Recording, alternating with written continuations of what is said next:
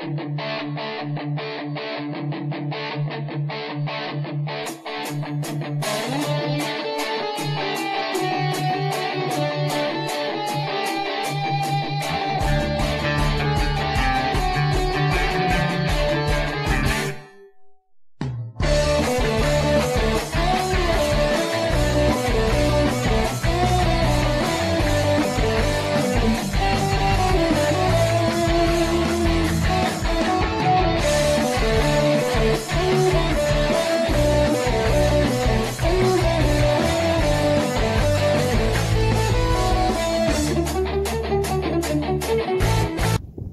MGTOWs, this is Vention.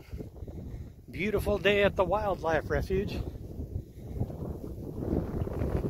Massive amounts of grass.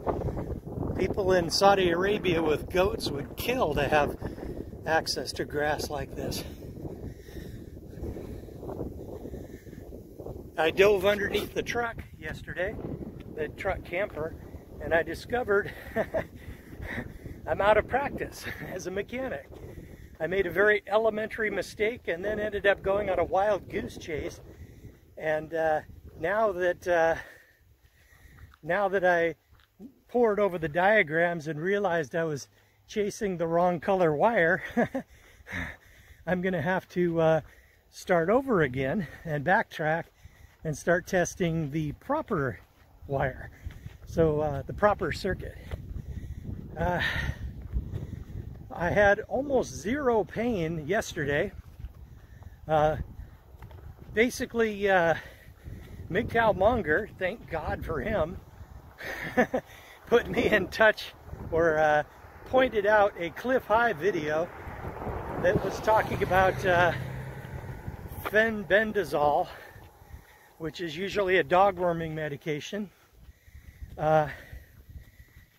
being good against cancer, and I used it for about 8 months in pretty heavy doses.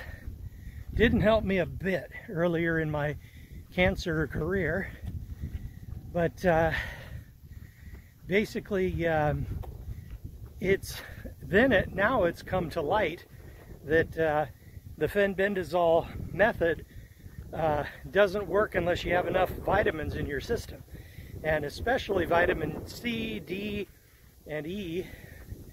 So I've been mega dosing on those, and I just got my blood work back last week, and it's supposed to be, if you really want it to hit the sweet spot, it has to be 90 milliliters per something or other or whatever, but 90, and I'm 94, so I am supplementing enough. No need to change my routine. So I'm almost thinking either it's Joyce being gone or the fenbendazole plus vitamin D addition to my routine. I think it's helping, guys. I only have pain in my ribs right now. Yeah, just pain in my ribs, and it's because they're very tender for some reason. Maybe the cancer moved into the bone or some shit. But basically, I'm feeling enormously better. But rolling around under that truck and doing low crawl and high crawl, rolling over and everything, and dragging myself around underneath there is pretty strenuous.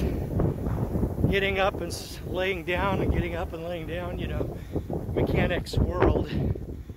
But so my ribs are pretty sore, so I'm not going to climb under there today, but hopefully I will heal up a little bit more tomorrow, and then I'll hit that truck hard, and maybe I'll be able to take it to my next cancer treatment. Thing is, those cancer treatments have like massive bags of IV material that are just dumped into you, and man, I'm going to the bathroom every 15 minutes, and I generally have to really kind of have to stop on my way home because it's a long drive. I have to stop twice. So if I can get the camper going, I will have a bathroom with me, so I can just stop on an off-ramp and jump in the bathroom and take a leak, and then I'll be off again. Because it's a bitch when you stop at like a gas station and there's a line of 12 people, or the guy says, "No bathroom, no bathroom," you know, in broken English. And obviously I gave that gas station a 1-star review. So in any case, yeah, I was feeling a little resentment because I was like, oh, dying. So I pulled around behind that gas station, pulled out my colostomy rinse bottle, and took care of business with it that way, because it was either that or pee all over my seat. So that was my choice. So yeah, did what I had to do. But if I have my camper with me, I don't have to do that. So that's the plan, and that's about all I got. So my cancer final report that I had the other day, that might not be the end of the story. I might have a little bit more of a story to go. Basically, up until like about 2 or 3 weeks after I got home, actually within a week after I got home, I thought I was going to die. I absolutely was, well, I was a millimeter away from calling it a day. And I have never felt pain. I don't recall ever feeling pain like that before. It's like in a whole different category. Even my colostomy surgery, I mean, it hurt, but nothing like that. But then again, I had drugs for that. With the liver problem, I was just taking MSM, and I'm not taking ibuprofen though. So just mega dosing on MSM.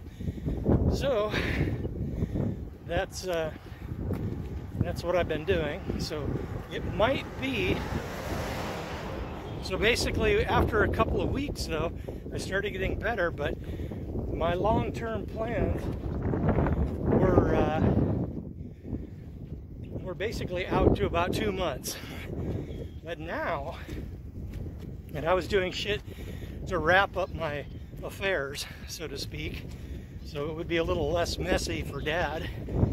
But now, my long-term plans, I've pushed my long-term plans out to about 6 or 7 months. So I'm feeling a little adventurous. If I keep healing as well as I have been since Joyce left, I think I might take another trip to Montana. That's about all I got for you. MGTOWs, and don't get married.